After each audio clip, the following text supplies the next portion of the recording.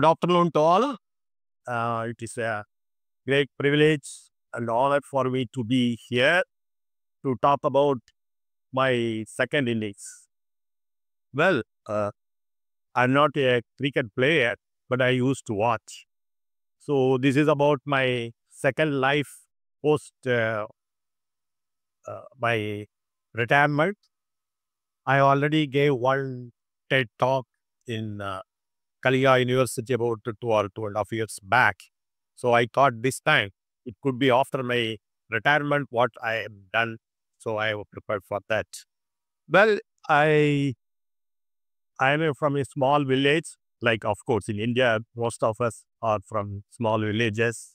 And maybe my school is almost like 6 kilometers from my village. I have to go and come back and all those things. Well, completed the education and the engineering 63, 68 batch. At that time, very difficult to get job. And still, luckily, I was called at that time SSTC, not BSSC. So I joined in SSTC and I'm very fortunate to work with Sarabhai for initially for 2 years and later with Dr. A. Muthanayagam and Dr. Kalam and Professor U.R. Rao and Kasuri Rangan. All, I think I worked most of them directly under them. Well, during 40 years, I worked starting from solid, liquid, and later towards the end, 20 years, I worked on graduates. In solid initial stage, of course, I used to, even if you go to VSSC and ask who is the person who blown very rockets, they will name me because I am the one fellow who blasted many rockets because it is the initial stage. You don't know what to do. So I started my career, but around after 10 years working in solid, I have been selected to go to France and got trained in RDR program and came back and developed the DCOS engine. Today it is powering the PSLV as well as GSLV. Now to 1985, I was asked to start a trio program. Well, 20 years I worked and finally I could develop the engine. By the time my hair also became gray and they said it is time for you to retire. Even though they gave me 2 more year extension also for that. We tried. Then I still remember one of the management talk by Tanganekar, a pronounced speaker those days. He told us a story. One very powerful CEO, he retired. So on the day, everybody said, sir, without you, this what we will do and all those things. And it is very difficult. You are the everything. Without you, very difficult. We will consult you and all those things they told. So he was being sent with the bouquet and all those things. Next day, he was sitting at home thinking they will call for some guidance. 10 o'clock, 11 o'clock, no call came. So he was worried, like how that fellow can take the decision, how he will move and all those things. Finally, a bell rang. So this man thought, poor fellows, they don't know even telephoning. They came here to discuss with me. He opened, there were unknown 2 people were standing. And he asked, who are you? Sir, we have come here to remove the telephone because it belongs to the office. So that is the way a man when retires, he will become in, like that. But in ISRO, it is slightly different. They will not just like that and your service and other things will be really take care of. And immediately they asked me to continue as a visiting scientist for 4 years. So I have been shifted to headquarters. My first innings is over and I started my second inning from Bangalore. So I was thinking during the cryogenic, I was the first project director. So nearly about 300 crore the government has provided to me. I spent almost most of them to develop the engine. So I was thinking how to repay this public money to the what way? By innovative some of things because I love hydrogen by that time. So how to use the hydrogen and help or to the nation something I want to do. So I thought, why not we'll use the hydrogen for the automobile? So At that time, even though I was in headquarters, I have been given a directorate of quality and reliability post, but I want to work on something. So I tried to call, just like that, I called Mumbai Tata Motors and I asked, do you have any research program on developing fuel cell bus? They said, just we started, you why don't you call Pune? So I called Pune. They said, luckily, few months back, we started a small unit in Bangalore itself. And there is one professor, chemistry man, is Dr. Raja, is just started. You can talk to him. So I talked to him. He welcomed me. So I put a note to our chairman at that time, Madhav Nair. So jointly, ISRO and Tata Motors, we started developing the fuel cell bus. So they gave me a small, good lab in Bangalore Liquid Propulsion System Center itself. They built and give it to me. And along with the Tata Motors, I started developing a fuel cell bus. Very interesting. I think in rocketry, we burned hydrogen and oxygen with a very high temperature. You know that 3000 Kelvin and all those things and a lot of problems. But in fuel cell, with a Nafion, you could, strip the electrons in the cathode and you take as a load. And proton alone is permitted to the, Nafion, and it goes to our side and mixed with the oxygen and you get only water. So exhaust is only drops of water, low pollution. So first time we got, at that time, technology of fuel cell is not, even today, it is not up to that level. It is not mature.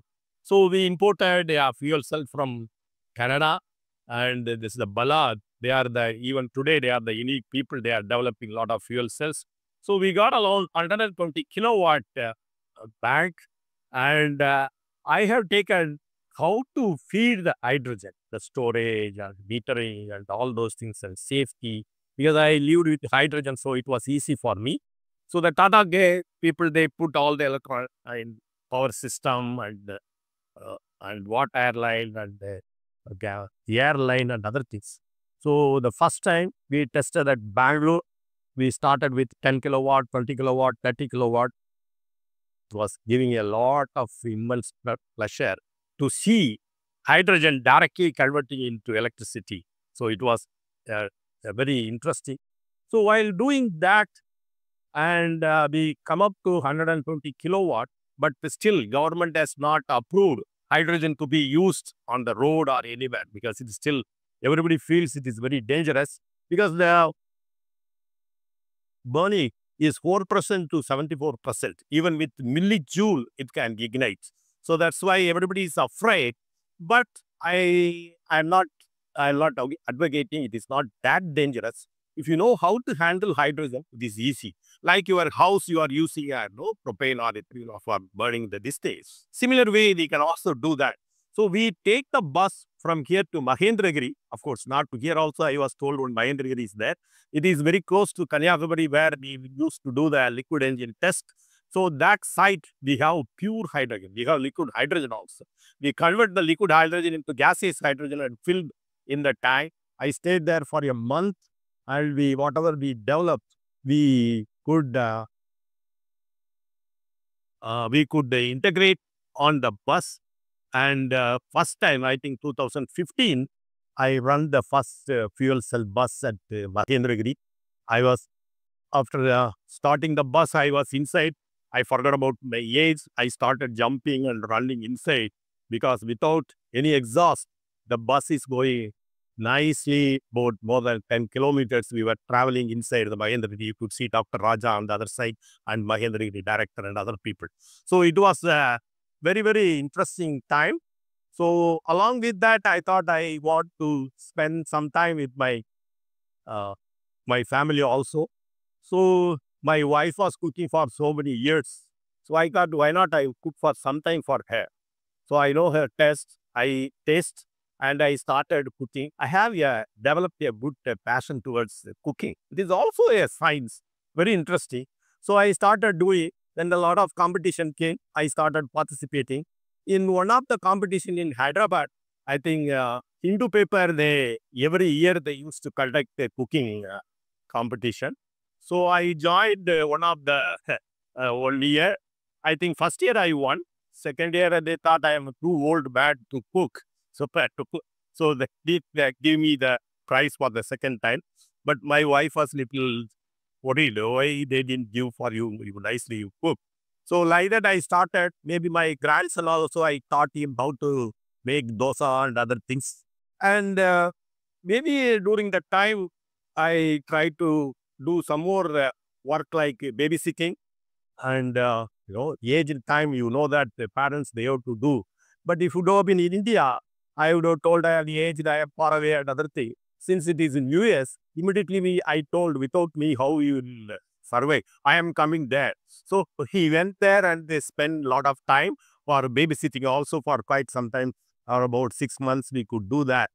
Then during this, after I come back here, I thought my childhood ambition is to become a teacher.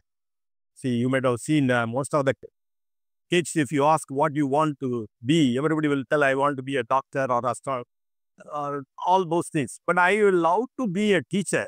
But due to engineering, afterwards joined in ISRO and I could not fulfill my ambition. So luckily in Bangalore, give me 5, there is one. Uh, and there is one more company called the Sky Explorer in Mumbai. There, one lady is running this thing. These two people, they are having India as well as globally. They are connecting the kids. They are teaching astronomy and the rocketry and other things. They asked me, why don't you teach for the students? Well, I cherished interacting with the young mind. Maybe sometimes in Arab countries or in maybe from Singapore or India, so many people, they started talking to me and I was really excited to, you could see the people. At that time, 2 more platform I got is called Ariviyal Peravai in Kanyakumari district and another one is Ariviyal Palagan by central government. It is in Chennai. So those two people also, they are doing lot of interaction work with the students and this thing, especially on green energy and all those things. So what I was doing, but still I used to continue to go to ISRO for most of the meetings and other things. That's what the ISRO, one of the best thing is they never allow you to retire very fast. So even around 2000, if I'm correct, 15 or 16, when I was going to the ESSC, one day one young man, he called, sir, can I meet you in the guest house? Yes, fine, you please come.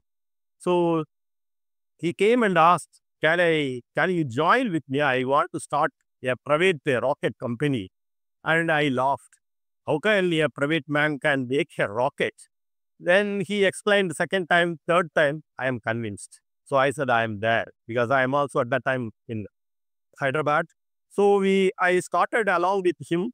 It is a 3-stage solid motor and with the upper stage with a liquid and currently controlling the first and second stage again with a liquid. So I was leading the liquid side.